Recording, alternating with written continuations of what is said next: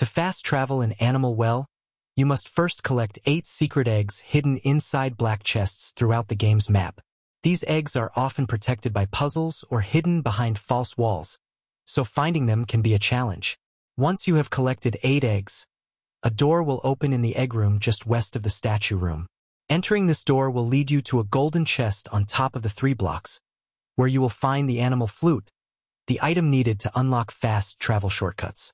Once you have the flute, play it to awaken the chinchillas, who will help you reach the top right room, a small room with a pedestal.